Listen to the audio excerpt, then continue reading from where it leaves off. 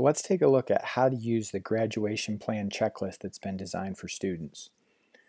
In the student portal on the graduation plan page, you'll see the informational videos such as this one at the top. And then below that, you'll see graduation plan checklist. Now there is a sheet embedded, and if you notice there's a box with a little arrow up in the upper right. If you tap that, it will actually allow you to look at the sheet, but just view it, not make changes to it. What you want to do is come down to where it says click here to make your own copy. When you click here, a page will open that looks like this. When you hit the blue button to make a copy, it will generate your own copy.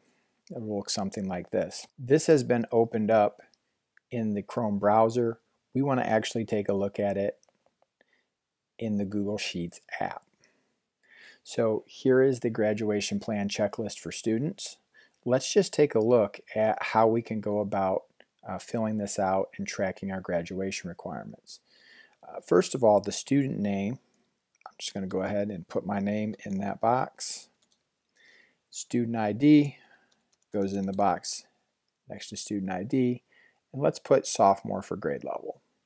Now, when you start working on this graduation plan tracking your credits, when you check the box next to yes, it will put that day's date in there, so you'll automatically have the day that you started tracking your plan. Now, graduation requirement number 1 for your current credits, take a look here. We have a line that's going to track how many credits you've earned total, how many you've earned in 9th grade, 10th grade, and 11th, so that you can make sure when you finish your senior year, you're above that 21 credit minimum. The way that this works, as you look at your transcript in Home Access Center, since we put down this example as a sophomore, let's go to English 1. Let's say that the student in 9th grade earned credit first and second semester. You can see that that's going to give me 1 credit earned. If I use the drop-down menus and put for English 1, which is a freshman class, that I earned both those credits there, that will then fill in the box telling me how many I've earned in 9th grade. Let's say that I also earned first semester Algebra 1 and also second semester Algebra 1. So now we're up to 2 credits. Remember, you have your English, your math, your science, and social studies at the top, along with health and physical education. You do need 5 elective credits total. Because everyone takes different electives, the course names are not listed in there. Let's say that one class that I took was a music class. And so I'm going to go ahead and check that in first semester of my freshman year. I earned credit there. That'll give me that half credit from first semester. So each year, as you continue to track these credits, you'll have a good idea. Am I on track? Am I earning the credits that I need to get to that all-important 21 or beyond? Now, requirement number 2, showing competency. There are some different areas that you can choose from. In fact, there are 4 total. And so we have things like passing Algebra 1 and English 2 end of course exams, completing 2 career-focused activities. You can see the list there, enlisting in the U.S. Armed Services, or earning college credit in math and English. So let's say that I plan to use end of course exams in Algebra 1. Now in this case, if I'm only in my sophomore year, I wouldn't have that end of course exam for English 2 yet. But let's say in Algebra 1 I earned a 700, which is above that 684.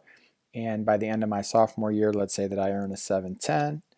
I can go ahead and check the box. It will turn green. That gives me 1 out of the 4 competencies that I must complete.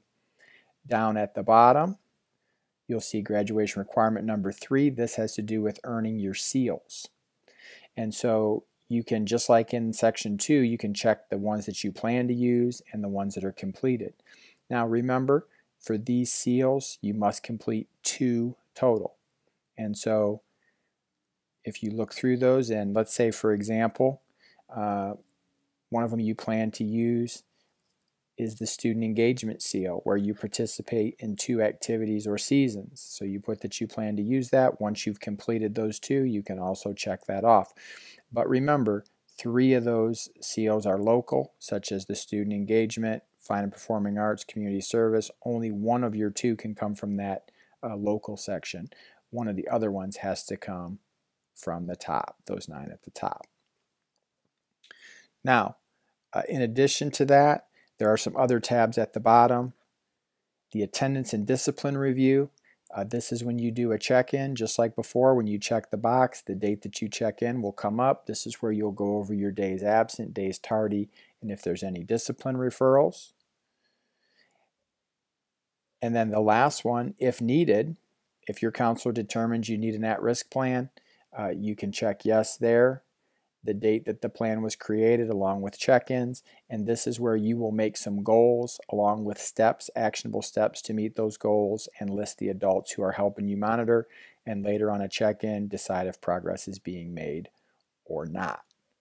So the purpose of our graduation plan checklist is for you as a student to have some action and to have some involvement in your course toward graduation, and to make sure that there are no surprises as you get through each of the school years, working toward the end of your senior year and earning over 21 credits.